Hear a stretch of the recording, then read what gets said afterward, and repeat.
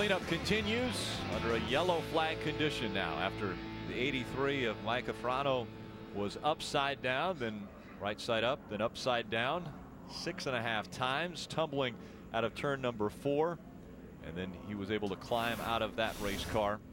Take another look. Start shredding parts, which is good. That's shredding energy, dissipating energy. Some big hits, as you mentioned, Phil. It's not the upside down. It's when you come back down that you feel. They're still working to get that race car and as many of the parts as they can onto the flatbed so they can take it back to the garage. And I know it's trivial to talk about, but how difficult will that be to get into the hauler? Oh, I think you probably just go ahead and tell that guy with the rollback, I'll pay you to drive it home. Take it to Illinois, where I'm from. Because that's, I mean, they'll never roll. It will not roll. No. No. A lot of people will bring little casters that slip in the end of the frame rail for situations like that. But here's another look at it. See, they just get a little bit, they're side by side in front of them. Look like they may have lost a little momentum. They came up on that group right there, and Zach Ralston made just a little bit of contact with the back of him, but just enough to turn his car to the outside, and then the left front tire dug in when he was about 90 degrees on the racetrack towards the outside wall. Now, while all of this was going on, we've stayed under a yellow flag situation. We only have 13 laps of racing to go in this one. Ray Dunlap has been listening in to Brandon McReynolds' radio. Ray, what have they been talking about down there? Well, Rick, as we have documented, Brandon has come so close to winning one of these super speedway races, and they feel like they've got the best car in the field today. So how do you get from third to the front? Well, one option is for them to work with the 16 of Matt Lofton, and what they have to do there is Lofton's going to have to drag his brake so that Brandon can come up and become a two-car tandem and do the push. The other option is get some help from the rear, which would be from Sean Coor. So they have been back and forth through the spotter stand on the radio talking to everybody, but now the concern starts to become you're losing laps and less opportunities to try it. But right now I think the combination is going to be the 32 going with the 16, and they're going to try to do a slingshot move to get around Hockenbrough. Justin, you've been in this situation before. Obviously, the two-car tandem is a little newer, a couple years old. If you were sitting right there in third with Brandon McReynolds' situation, what would you be thinking right now? Well, just knowing the 32 car and knowing that it's got a Hendrick engine in it, same as what we run on the Nationwide Series, he's obviously got a lot of power. They got a really, really good race car. Seems like the 16's been really strong all day as well. So, in my opinion, you push the guy in front of you because you know you've got the power to push him. You know, the other thing that I like is there's two Chevrolets right there. If you go back, you're going to be with a Ford. Not that one pushes better than the other, but you're at least going to have you know, a manufacturer that's going to be the same.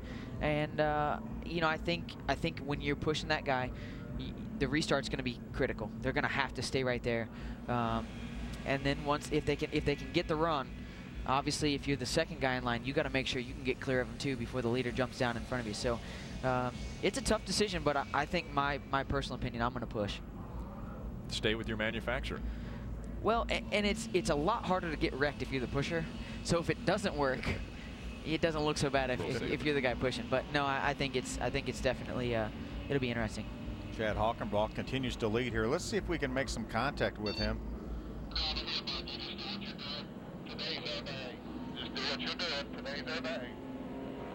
There's the crew chief. Hey, Chad, Phil Parsons up in his speed booth. You got a copy?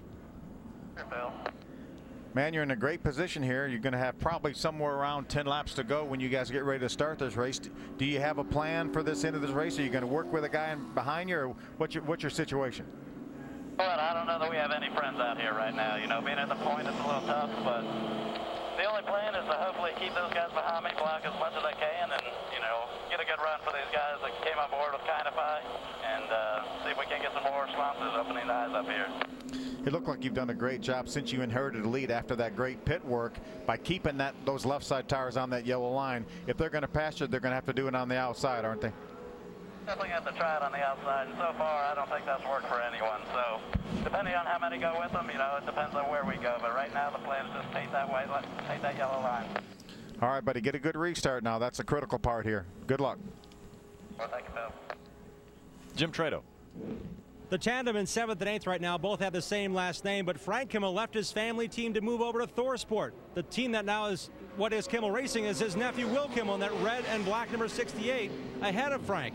Frank just radioed in that number 44 Ansel Menard's Toyota. He said, "My car is only good as a pusher, but we'll let Will know he'll push him when the time comes." So look for Frank Kimmel to push his nephew for his old team to a good finish here at Talladega. Will finished 3rd at Daytona with some good strategy. Frank wants a good finish here. He's desperate for a win, but indeed, a good run and a good gesture here, knowing that he's got a car ahead of him that can run to the front.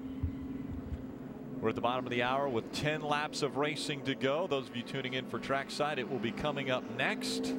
The Kimmels, Will Kimmel and Frank Kimmel, might work together to see if a Kimmel could get to victory lane today. Whether it be Will Kimmel in that kilted tilt number 68 or Frank Kimmel getting his 75th career win in the ARCA Racing Series. I'll tell you something too, is obviously Frank doesn't drive for his family team anymore, but I think he'd be happy to push Will to the front. And if Will won the race and he wasn't able to get by, I think he'd still be really happy about that. But obviously he's going to go for that win. But you got two really strong race cars back there that I think have a viable shot. If they can hook up together, can make it to the front.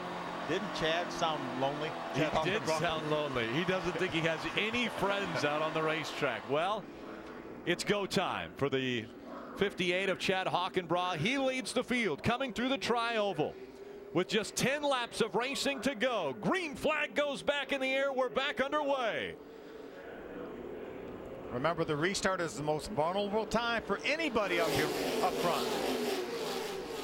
Right to the bottom of the racetrack they go. I'm afraid the 58 got a little too good of a jump, but I don't think the guys behind him had anywhere to go to be able to use it. See, Matt Lofton's going to pull right in behind him, and now I think Matt's maybe afraid to pull at the outside, because obviously Chad's going to make him go around the outside, because if he gets hung out there, then he could lose a lot of positions. Yeah, he can go from 1st to about 15th real easy, so he's not going to want to try and do that too early. You guys talked about where the eyes are, especially in this situation with Chad Hockenbraugh. He is looking in the mirror. He wants to know exactly where Matt Lofton is in that 16. He does not want him to try to make a move to the inside, which he's not going to give him with the yellow line down there.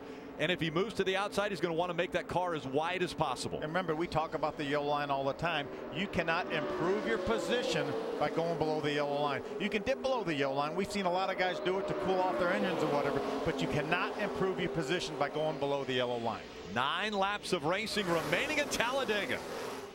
One of the things that's going to happen here to be able to make this run, they're going to have to get some separation in between.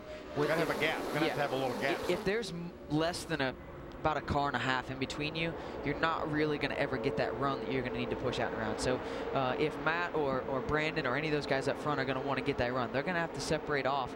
And usually the spotter's going to see that. And he's going to say, hey, they're breaking away from you. They're trying to get a run on you. And you're going to have to watch that. We saw the 68 of Will Kimmel and that tilted kilt number 68 have a gap between he and the car just in front of him, which was Steve Blackburn in the 94. Chad Hockenbraugh's father watching as he goes across the stripe now with just 8 laps of racing to go. A nervous dad right there. Well, another nervous dad is on the pit box for Will Kimmel. Or for, yeah, excuse me. For Will Kimmel is Bill Kimmel, his father. So a nervous father crew chiefing for his son behind the wheel of that number 68. And we have Larry McReynolds, Larry Max on Brandon McReynolds, his son's pit box. Yep. Not a crew chief. He claims that in this situation he is just a father, but he's got that radio on, and his son right now running in the 3rd spot. We've got 3 Chevrolets up top. Hockenbraugh, Lofton, and McReynolds. Then it's Sean Corr, Tom Hessert running 5th. Steve Blackburn, Will Kimmel, Frank Kimmel, Brandon Davis, and Kevin Swindell, your top 10. And the hood flies off the 11. We have seen issues with the 11 all day. That is debris on the racetrack, and caution comes out again. And they're going to have to do it all over again. It's going to have to be another restart that everyone's going to have to get up through the gears, not miss any gears, get back down to the bottom. Brett Hudson has not had a good day, and right here you're going to see the hood fly off of that car. I've not seen one come off like that in a long time. Wow. I mean, we have all the safety tethers and do all of that, but at the speeds he's going and the amount of force that had, it's pretty amazing. And Ryan Reed said, "What was that?" Wow. So the hood flies off. We saw an engine almost completely out of a race car. Larry's reaction to the caution coming out. No, we didn't need that. Running third. It'll be 6 laps to go when they come back by. Again, that's the debris that's on the racetrack, and that is a hood. That is a hood. Yeah, it's going to take a couple laps to get out there to get the hood. As you see, Brett Hudson continues to circle around the racetrack, but we're running out of laps now. There's going to be less laps for someone to practice making a move and then to make the move. You know, one of the things that I think, especially for a restart here, if you time it right, they can make some good moves. And we'll see if someone figures out what that timing is to get to victory lane at Talladega. Stay with us.